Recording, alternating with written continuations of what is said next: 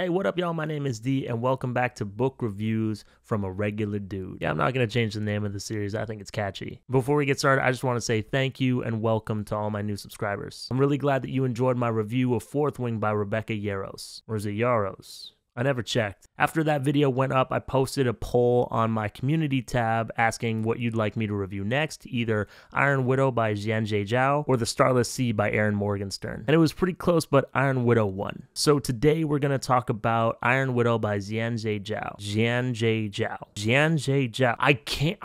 I feel so dumb because I watched like 5 interviews with this author trying to get the pronunciation right, and I just don't think I'm doing it. This is one of the best books that I didn't like very much. Well, it's complicated. We'll get into it. If you don't know what Iron Widow is or what it's about, I'm going to read the premise. Iron Widow is a 2021 Canadian YA science fantasy novel by Xiran Jay Xhao. This novel is a mecha reimagining of the rise of Chinese Empress Wu Zetian set in the nation of Huixia, a futuristic reinterpretation of medieval China. The boys of Huixia dream of pairing up with girls to pilot chrysalises, giant transforming robots that can battle the mecha aliens that lurk beyond the Great Wall. It doesn't matter that the girls often die from the mental strain. When 18-year-old Zetian offers herself up as a concubine, it's to assassinate the male pilot responsible for her sister's death. But she gets her vengeance in a way that nobody expected. She kills him through the psychic link between pilots and emerges from the cockpit unscathed. She is labeled an Iron Widow, a much feared and much silenced kind of female pilot who can sacrifice boys to power up the chrysalises instead. And I'm going to stop there. I hadn't heard much about this book, I hadn't heard a lot of reviews or people's opinions about it before I read it.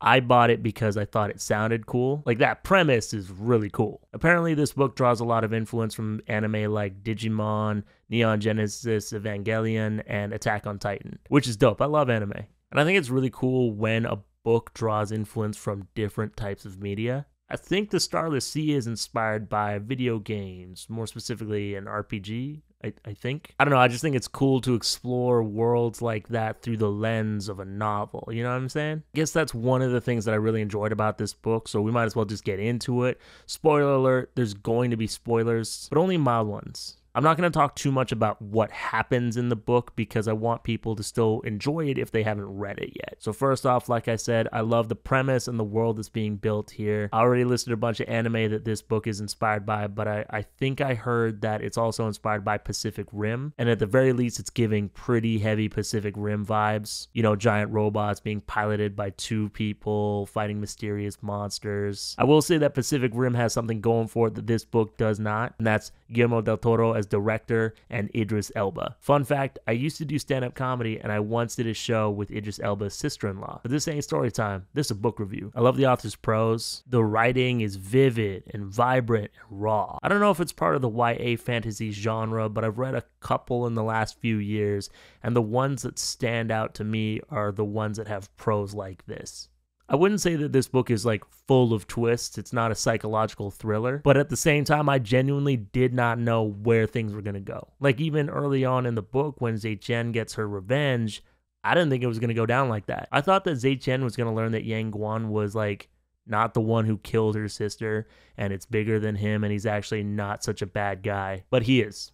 He is such a bad guy. And she whoops his ass psychically, and I thought that was hype. And yeah, every time I thought this book was gonna zig, it would zag instead and be like, oh, what now, you little broy cinnamon roll looking ass boy? I thought the power system was really cool and well thought out. And I love that Ki plays a role in operating the chrysalises. Those are the giant robots, by the way. And the chrysalises have different forms. What? That's so anime. It's kind of Power Rangers. I love it. I think that this book does a pretty good job of exploring themes like living in a patriarchal society, going against tradition, going against what your family wants you to do, being your own person and not being who your family or what society tells you to be. I was going to say without being too in your face, but it is so in your face, but it's written well. So it's not annoying or preachy. To me, it's the difference between making a reader go, oh, damn, instead of all right, damn. Also, I like this love triangle. In my last video, I said that I don't really like love triangles, and that's true most of the time. It usually feels like there's the main couple and then another person who's just there to kind of add tension or stir the pot. but the choice is really clear who the main love interest really is. And sometimes the choices aren't clear, but that's because both choices are bad. And I like that in this book, there's tension in like both the choices, and one of the love interests, it's kind of like a slow burn. It's subtle, and I think it's really sweet in its own weird way. And the tension gets resolved, mild spoilers, by all three parties getting into a polyamorous relationship. Kind of a triad or a throuple? I don't know, I've never been in one. Another fun fact, I was once in a love triangle but wasn't really aware of it. I liked this girl back in high school, but she also liked this other guy. And she was like, oh no, don't fight over me. And I was like, yeah, for sure, I don't want to fight Matt. He's a really solid dude. I just kind of dipped, and then her best friend asked me out like the next day. It was kind of messy. Anyways, let's move on to things I was a little conflicted about. I had a really hard time with this main character, which I was really confused about because she's very similar to the main character of one of my favorite fantasy series, the Burning series by Evan Winter. Like, obsessed with getting revenge for the loss of a beloved family member, upsetting the system and getting famous for upsetting the system. So I was like, what's the difference between this character and this character? And I realized that the Burning series is narrated in like third person and past tense, and Iron Widow is narrated in first person in like active present tense. Person narration creates like intimacy between the reader and the character providing the narration, and it being in present tense really puts you in the story. Like, you really get inside their head. But I don't really want to be in this girl's head. She's mad and sad. I got issues of my own. But all the same, like, she's a great character. She's badass, and I do really enjoy watching her kind of like have all these walls up,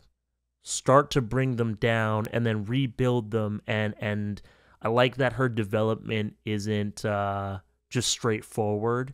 It's kind of one step forward, two steps back, or two steps forward and one step back. And that just makes her feel more like a real person. I also had a hard time with like one of the main supporting characters and one of the love interests, Lee Shamin. I resonated with him a lot, which made me like him, but it also made me very sad. A lot of his pain reminded me of my own. And he's kind of like an alcoholic, and I struggled with my own addictions at one point. I've been sober for just under a year now, and I don't know, it's just tough to be brought back to that place, and it was hard to read. And to be honest, this book is really intense to the point where at different points I just needed a break, so I would like stop reading and listen to a podcast for a couple minutes, or like listen to a happy song just to kind of reset. I guess there were a couple of things in this book that I just straight up didn't like, but not really from a craft perspective. I didn't really have any issues with this book from a craft perspective. Like, I know it's not a perfect book because that doesn't exist, but nothing really jumped out at me. I guess you could argue there isn't a ton of character development, but I don't really think there was meant to be. I think that Zhao just getting started, and her arc will be complete at the end of the sequel. And I suppose other characters don't feel very fully fleshed out, but I would say that's because it's narrated in the first person and there's no change in points of view. You don't get into any other characters' heads.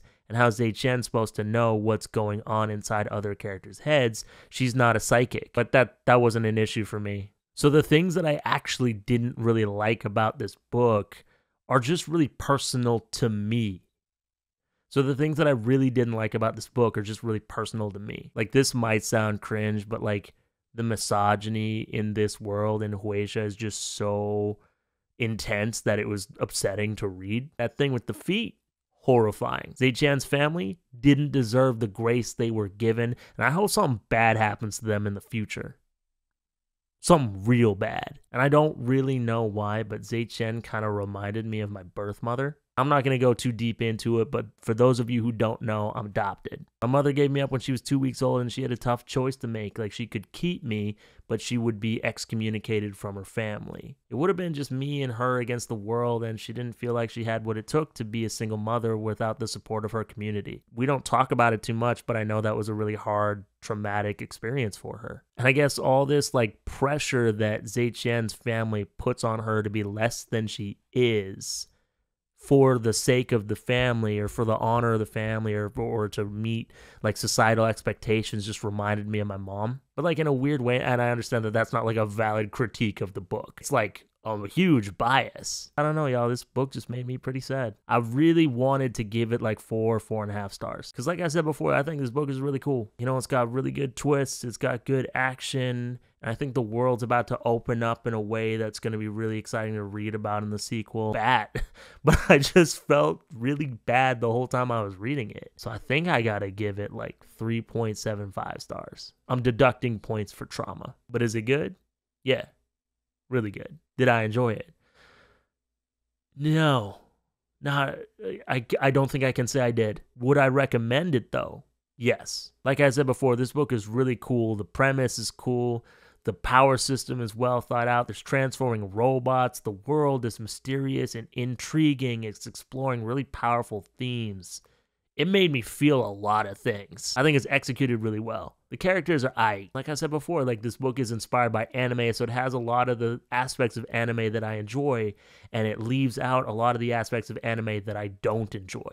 Like pervy humor and shouting the names of your attacks. If you don't like anime at all, like this is still pretty sci-fi and it reads like a novel. So please don't let my love of anime deter you from reading this book. So yeah, I think that's it from me this week. If you like this video, please give it a thumbs up. If you're new to the channel, please subscribe so you don't miss another video. And again, thank you to all the new subscribers in the comments asking for more bookish content from me. These videos are really fun to make, and I don't really get to talk to my friends or my wife about the books that I'm reading, so this is great. I already have my next couple of videos already planned out, but if there's a specific book that you'd like me to review, just put it in the comments and I'll think about it. If you've read Iron Widow, let me know what you thought about it in the comments below. Again, thank you so much for watching. My name is D.